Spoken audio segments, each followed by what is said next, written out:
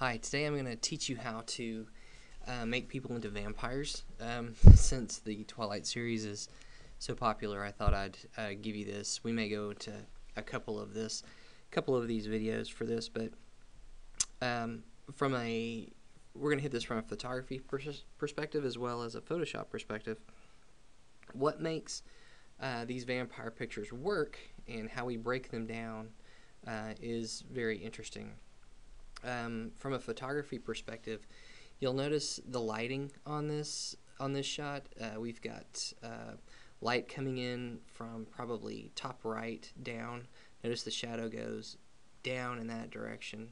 But we've also got a backlight to give some rim lighting to his shoulders. We've also got not a lot of wispiness in the hair. This shot was probably really difficult to Photoshop because of the wisps in his hair. He took the shot left, no big deal. So when we look for a photo to do this, we want to look for that kind of dramatic, really soft lighting from the upper right, and then sort of a rim light around the back or the sides. From that perspective of photography, that's what we'd want to do. It's basically a headshot shot from about the chest or upper stomach up. The next thing we want to look at is how we break this image down. You'll notice we have really soft skin, number one, and the skin tones are also desaturated. And the eyes have that, what's now kind of known as that vampire glow, really yellowish. Very few people actually have that. The lips are red, and then the eyes look kind of tired, almost zombie-ish. Other than that, it's a normal photo. And then in the background, we have a superimposed background. So they probably shot this on a green screen, a blue screen, or gray or white. So that's what we're going to do. Those are our steps. What we're going to do is we're going to find a photo, which I've taken care of for you, that we're going to manipulate. We need to desaturate the skin, give it some contrast, smooth the skin, and then we need to add the vampire eyes and then add a background. So here we go. So this is Edward, and what we're going to do is we're going to do Emma Watson. The reason I picked this is because of the light. We don't have the back rim line, but we have that really soft light, and her skin is pretty smooth. Somebody's already photoshopped this up. Also, her hair is pretty tight around her head, so we really don't have to do a lot of editing. We may lose some detail of these wisps of hair in this area, or right here, or even right here, but that's not such a big deal. So let's get started on, first let's just start and give ourselves the coloring and context of the picture that we want. We're going to desaturate it.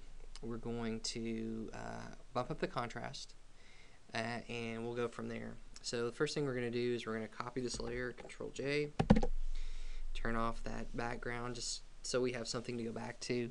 Second step, we're going to select her skin. We want that skin to be kind of a grayish, a dead look. She's got beautiful skin, but we want it grayer. So how do we do that? First thing we do is we do a selection mask, which is over here, or a quick mask, and then we choose the brush tool, and we're going to bump up the size so that we can get good swatches of her skin and not really worry about it.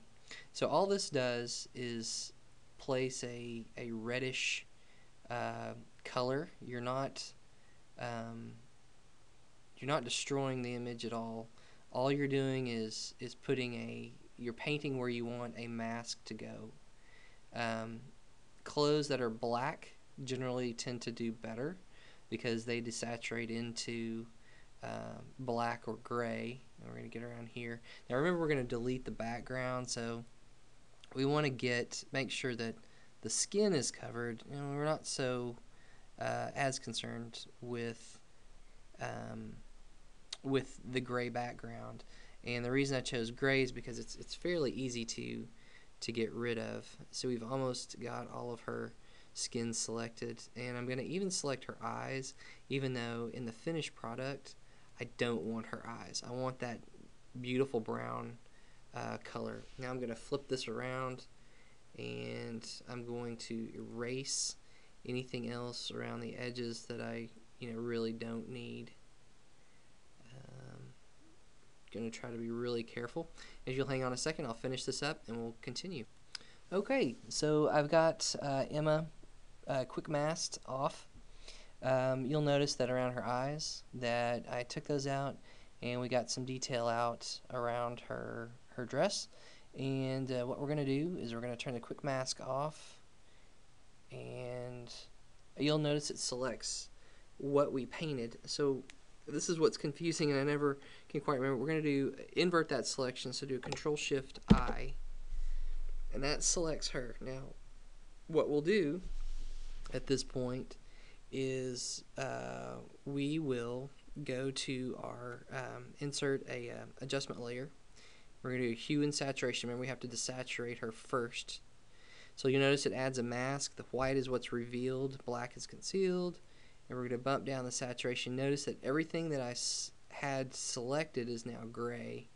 So we almost have it there. She's kind of elvish there, but we don't want that much. We want a little skin tone, but not a lot. But notice that her eyes, we kept her eyes the way they were.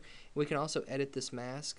And what we need to do right now is actually click on that mask, go to our paintbrush tool, and we want to conceal any place that we see.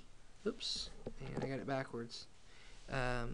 Conceal anything where we see her skin as a tone, any skin tones. There we go. And we're gonna leave. We want to leave her eyes, but see around her neck and her chin we missed a little bit around her ear. We want to leave that